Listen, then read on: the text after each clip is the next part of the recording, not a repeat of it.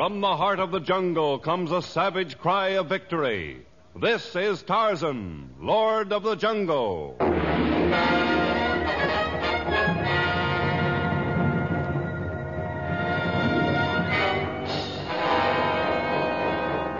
From the black core of dark Africa, land of enchantment, mystery, and violence, comes one of the most colorful figures of all time.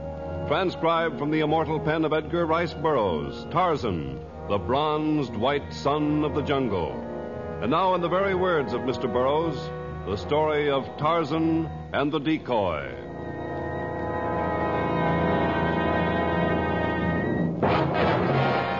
Long ago, Tarzan had learned to hate the Tarmangani, the dread white men who came with their thunder sticks to cheat and rob and kill. Nor had he any great love for the Gomangani, the black men. But his need for human companionship was beginning to make itself felt. And for many months he'd remained in the camp of the Punya tribe, teaching the lore of the jungle to Torgo, the small native boy. Torgo's arrow hit the target, right in the middle. That was a fine shot, Torgo. You learn quickly. Now Torgo be great hunter. Bring home much meat and many skins. Torgo leave for forest now. Torgo, come back here. You want me for something, Tarzan? Sit down. Sit down. Here, Torgo, on this rock. Yes, Tarzan. Torgo, someday you will be a great hunter. But now you're only a very small boy who's just beginning to learn the secrets of the jungle. Torgo hit the target. Yes, a target stuffed with grass and leaves. But in the forest you will find targets that move quickly, that have inside them not grass and leaves, but treachery and cunning and great strength. There will be many lessons before you can go into the jungle alone. But Torgo wants to hunt Numa the lion and bring home the skin for his mother. I have a new game, Torgo, if you aren't too old for games. A new game? Yes. We will tie a long rope to Manu, the monkey, and at the end of the rope we will tie the target. Then, as Manu runs, we can pretend that the target is Numa, the lion, fleeing from our arrows. Doesn't that sound like fun? Yes, I guess so. And if you hit the moving target, Torgo, you will have learned something new, and Tarzan will go into the jungle and bring you back a prize. Perhaps a lion skin to give your mother.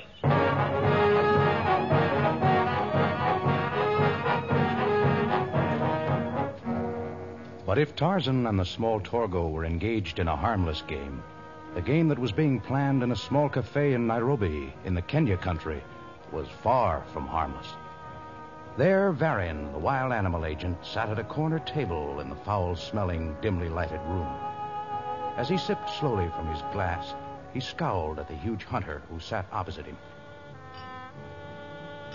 I can't stand stupidity, Hammett, and you're stupid. You can't talk to me that way, Varian. I think I can, since I'm the only one who'll take the injured animals you bring back from the jungle. Can I help it if some of the elephants get hurt when they drop into the pitfalls? You sell them, don't you? Only because I find new buyers each time. And right now I have a market for 100 perfect bull elephants. Where am I going to get 100 perfect specimens? I'm going along this time, Hammett, and we're going to bring them back from the Punya country. That's Tarzan's country. He'll never let us get 100 elephants out, Varian. And Tarzan's not going to have anything to say about it. Because, you see, I plan on capturing him, too. He'll make quite an attraction in some sideshow. Don't make me laugh. You've got as much chance of capturing Tarzan as you have of getting 100 elephants without injuring any of them. I admit that the odds would be very low were you directing the hunt, Hammett. But I intend to use cunning in place of brute force. How do you mean? You've been capturing elephants by building pitfalls. Is that not right, Mr. Hammett? Of course it's right. You know that. Stupid as you are, you probably haven't even heard of building a great keddah for them. A keddah? A stockade, a corral, big enough to hold 100 huge bull elephants. And after we've got it built, we send the bulls an invitation to come in. Huh, Varian? In a way, we use specially trained, tame female elephants who have been schooled in the art of luring the bulls into the enclosure. Yeah. Come to think of it, I have heard of that system. But what about Tarzan? I'm going to use a lure or a decoy to capture not only the elephants, but also the mighty Tarzan. Huh? The decoy with which I plan to lure Tarzan is my daughter, Zaira. What? I think you'll agree that Zaira's beautiful. She's gorgeous. And clever and ruthless. Just as the tame female elephants have been trained for their job, so have I trained Zaira. It's the craziest thing I ever heard of. I take that as a compliment, Hammett. For only by a fantastically mad plot can Tarzan ever be captured.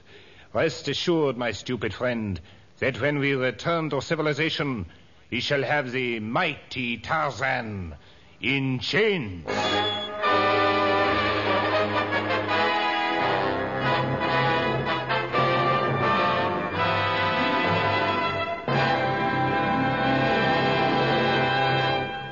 We shall return in just a moment with the story of Tarzan and the Decoy.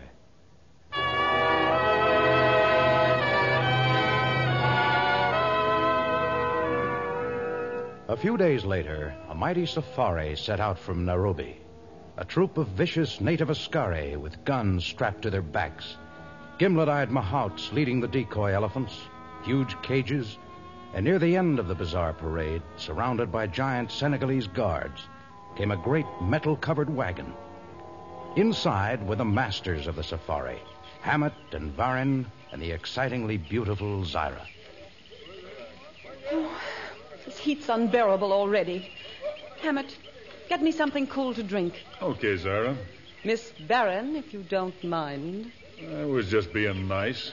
I'm not your servant, Miss Barron. Get her to drink, Hammett, and address her the way she said, and without sarcasm. I'm darned if I will. There! Maybe that'll teach you some manners. You slapped me. Next time I'll call the guards to do it. They get their pay from me, and I think they'll do what I tell them. Now, get my daughter the drink she asked for. All right.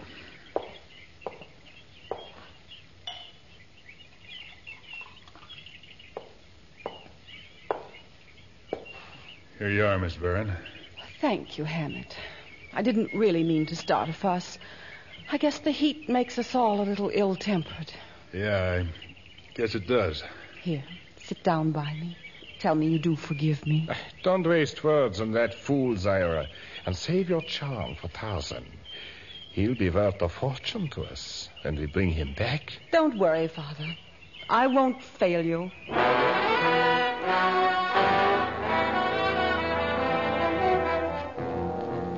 Weeks followed weeks, and the safari came closer and closer to the land of the Punya tribe. But Tarzan was unaware of the coming of the dread Tarmangani, the white men. He sat alone in the native compound. The Waziri were away on a hunting trip. The women were out searching for dye roots, and small Torgo, armed with his bow and arrows, had wandered toward a nearby riverbed. Suddenly the ape-man's nostrils twitched. His keen senses came alive. He had caught the scent of Numa, the lion. He rushed toward the riverbed, but Torgo was gone. The grass was still bent where the native boy had been sitting, and Tarzan followed the spoor from there. It led in the same direction from which Tarzan had sensed the coming of Numa. Torgo! Torgo! Tarzan ran through the forest, approaching rapidly the roar of the lion and the scent of the native boy. And then suddenly he came into a small clearing. 20 feet in front of Tarzan stood a ferocious lion, and just beyond the lion stood Torgo, trying to hold his toy-like bow steady as he aimed his arrow. No, Torgo, no, don't shoot at Numa. Yes, Torgo, shoot. No, you'll only wound him. Tarzan grasped a hanging vine and swung upward, then leaped from tree to tree, approaching the snarling animal. He was just overhead when Torgo let go an arrow. The animal opened his cavernous mouth with rage. He crouched lower, then sprang. And at the same moment, Tarzan leaped down, his knife flashing in his hand. He caught the lion in midair, circling its throat with one steel-corded arm, and with the other he plunged the knife deep into the lion's brain. Again, and again, and again. Then Tarzan put one foot on the dead animal and raised his head in the gesture of the victorious aboriginal ape.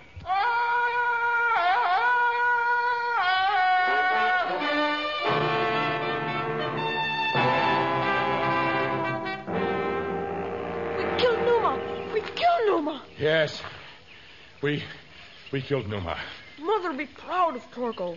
Now we skin him and take home meat and fur. It's not far to the village. I'll throw Numa over my shoulder, and your father can skin him when he returns home. Torgo is very brave. He heard Numa in the forest and he ran to find him. Torgo ran so hard his legs hurt. When Torgo's mother hears about this, some other part of Torgo is going to hurt.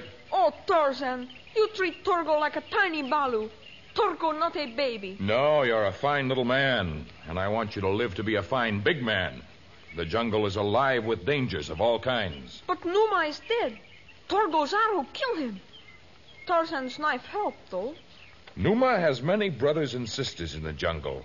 And Sheeta, the panther, hunts for food. So does Dango, the hyena, and Gimla, the crocodile, and many other fierce beasts. I don't see them now. Our enemies seldom reveal their coming, Torgo. And yet, for one raised by the apes, the scent of distant animals comes from afar. The sounds of an ant walking can be heard in the distance. Tarzan teases Torgo. How can Tarzan hear an ant walk? Does Torgo hear anything now? No, Torgo hears nothing. Tarzan hears something. Far in the distance, men are driving stakes into the ground. Do you know what that means, Torgo? What does it mean, Tarzan? Men are building a camp. No other native tribe would dare build in the Punya country, so it means that the most dangerous enemy of all has come again. The white men have returned to Tarzan's jungle. The Tarmangani are here. When the sun had dropped from the sky, Tarzan swung over the almost completed walls of the Keddah and sat in a crotch of a tree examining the camp of the enemy. 3 of them stood before an enormous metal-covered house on wheels. One was a small, cruel-looking man. One was a huge, muscular man with the figure of a hunter. And the third was the most beautiful human Tarzan had ever seen. He swung down noiselessly and dropped a few feet from Baron and Hammett and Zyra. Where did he come from? How did he get here? Who is he? Guards! Guards! Wake up, you lazy fools! Guards! You need no warriors. Tarzan means you no harm. Tarzan? It's all right, Cougar. Never mind the guards. You should have told us right away that you were Tarzan. You know my name? The fame of Tarzan has spread to many countries. No one ever said how handsome you are. My ape mother thought that I was ugly because I was different from the other Balus of the tribe. We've heard the story of your adoption by the apes, Tarzan. It's incredible. Not as incredible as those muscles. I've never seen anyone like you, Tarzan. Nor have I ever seen anyone like you. What do they call you, White Goddess? My name is Zyra. And my name is Varin. And this is Hammett. Zyra, Varin, Hammett. Why do you come to Tarzan's jungle? Well, we're on a sort of scientific expedition. Then why do you build a Keddah? Let's go inside. We can talk a whole lot better over a drink. I don't like the inside. We can talk here. Well, it's getting cold out. I'm going in. Won't you please come in, Tarzan? For the White Goddess, yes.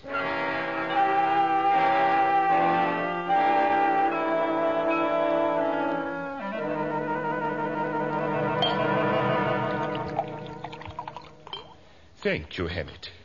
Now, fill Tarzan's glass. No. Your wine is strong and your food rich. I prefer to dine on freshly caught game. You might get to like a lot of things civilization has to offer. That is true.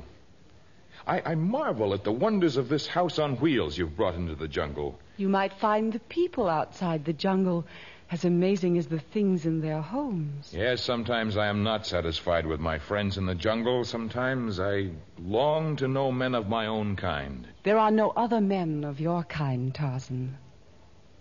You're very special. I think perhaps I'd better check the camp. Hammett, I'm sure you have things to attend to also? Yeah. I was just going out for a breath of air. The air does lie heavy here. I'm used to the smells of the jungle, and yet there is a heavy sweetness about this room. It's my perfume, Tarzan. Do you like it? Well, my daughter will keep you company, Tarzan. I'll return soon. Don't hurry, Father. We have a lot to talk about.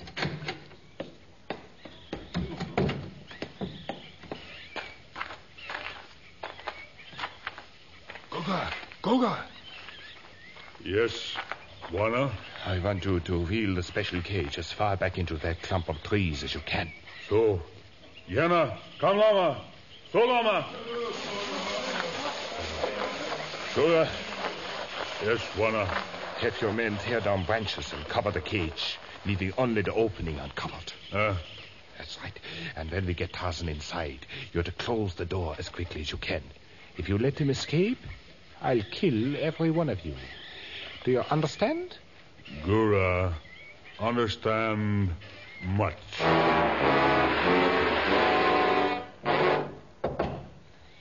May I come in? Come in, Father. Well, have you convinced Tarzan of the attractiveness of our world while I've been gone? Your daughter makes your world appear very attractive. Well, thank you, Tarzan. Is all in readiness about the camp, Father? Everything is perfect. Oh, pardon me. I guess the long trip into the jungle has been more tiring than I imagined. The jungle is no place for a woman like you, Zaira. I think you should retire for the night, my dear. Yes, I think I will, if our guest will excuse me. Oh, of course. Your father and I will talk outside. There are questions you have not answered, Mr. Varin. Oh, no, stay here and talk.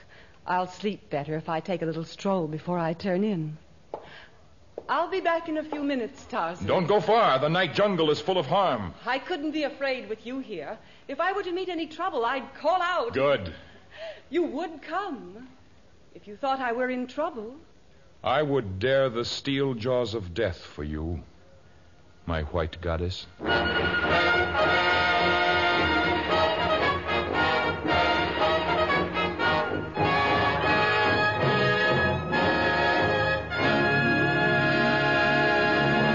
In just a moment, we'll continue with Tarzan and the Decoy.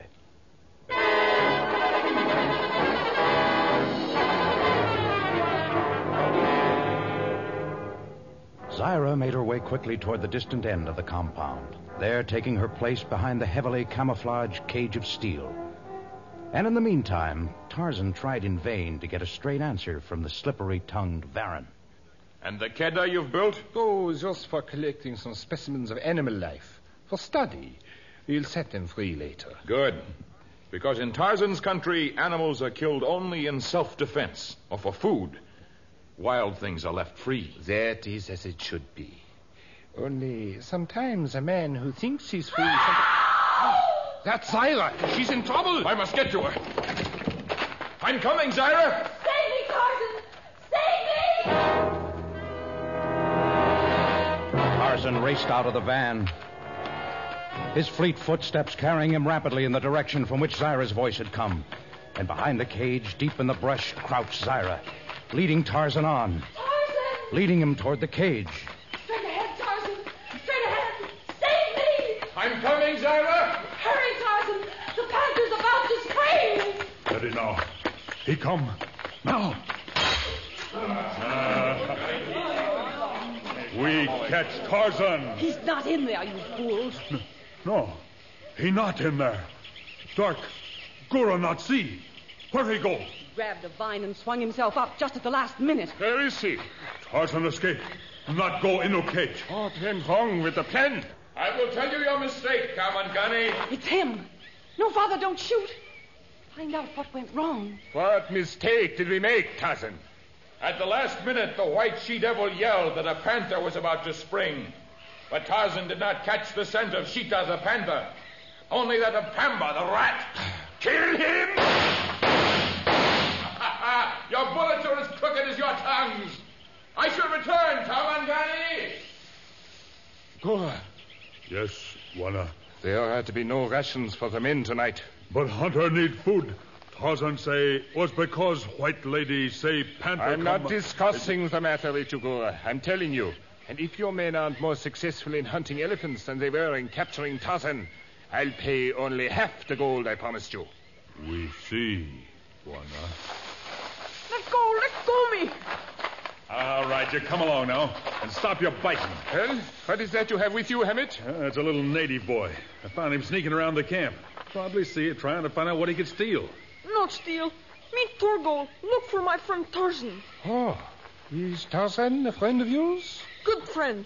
Me sneak away from village to find him. Oh, for goodness sake, let's go back to the van. Not so fast, my dear Zyra. Tarzan's friend here is going to be very valuable to us. Tie him up and throw him into the cage, Hammett. We now have fresh bait for our trap.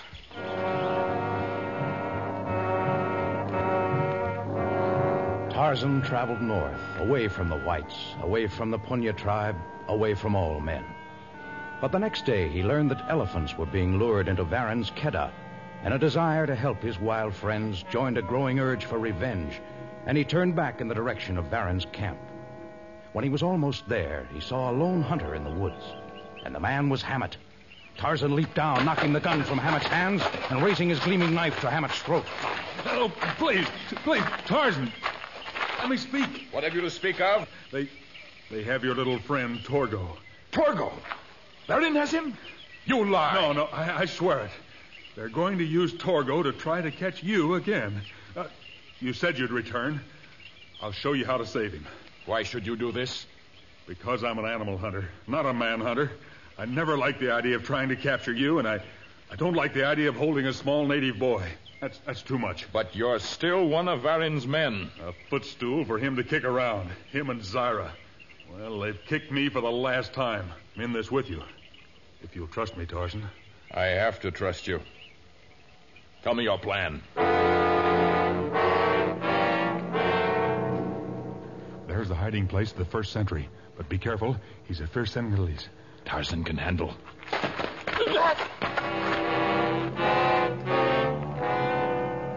Those are the last two, Tarzan. At the edge of the Kedah and behind the tangled growth to the left. We must finish this quickly.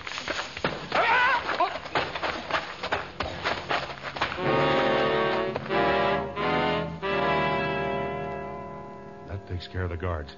Only Varen and Zyra and the porters are left in camp now. Gura is the head man of the porters? Yeah. And he's next.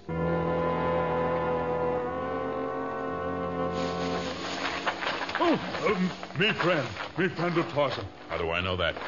Gura see guard disappear. No say anything. Gura, his men not fight Tarzan. I can't count on that. I swear, Great Bwana, no black man raise hand against you. Us hate devil Varen. Us hate she-devil, too. Like dog, they treat black men. All right. Tell all your black men to leave the camp at once, then. Is so, Great Bwana. Varen and she-devil soon be left alone.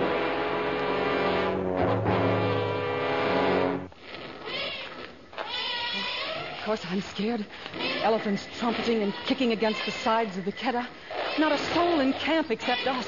Come on. We've got to get to the cage with Torgo. Well, at least it's on the opposite side of the camp from the elephants. Where did everyone go, Father? Tarzan must have taken them. Why, no. We got rid of Hammett, and then the Senegalese, and the porters, and the Askari. How? I don't know. But as long as we have the native boy, we have a chance.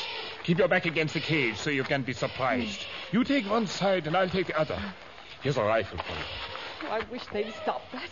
It's getting on my nerves. Torgo want out. Torgo's scared. Shut up or I'll turn this rifle your way. Torgo's legs and wrists hurt. Loosen tongues, please. Shut up, I said. What was that? That Tarzan. It sounded like a signal. Look, there's Hammett. He's over there by the gate that holds the elephants. Oh, maybe he will He's opening the gate. He's letting them out. They're coming this way. We'll be killed. Run! Run, Zyra! We can get away! We can...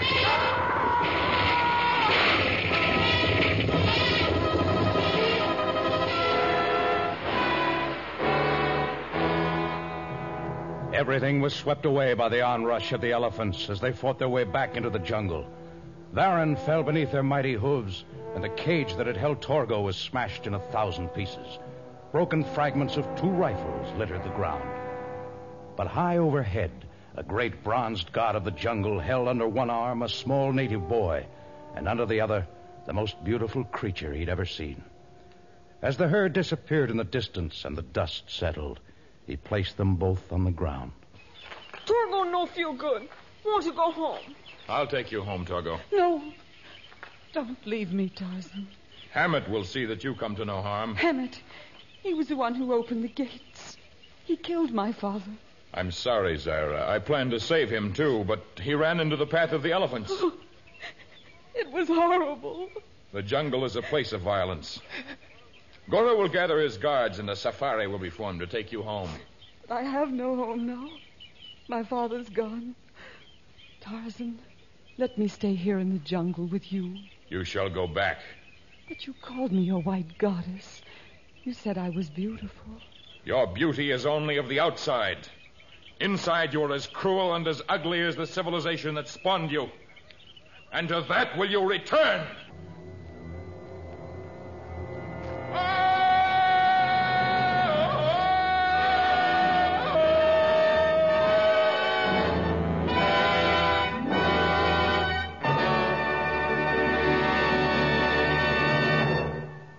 We'll return to tell you about the next story of Tarzan in just a moment.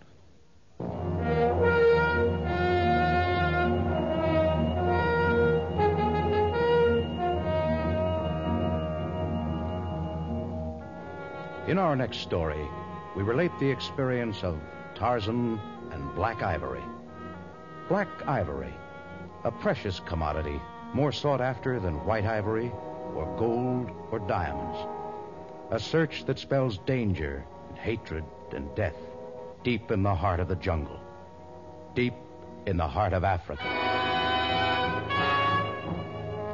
Tarzan, a transcribed creation of the famous Edgar Rice Burroughs, is produced by Walter White, Jr., prepared for radio by Bud Lesser, with original music by Albert Glasser. This is a Commodore production.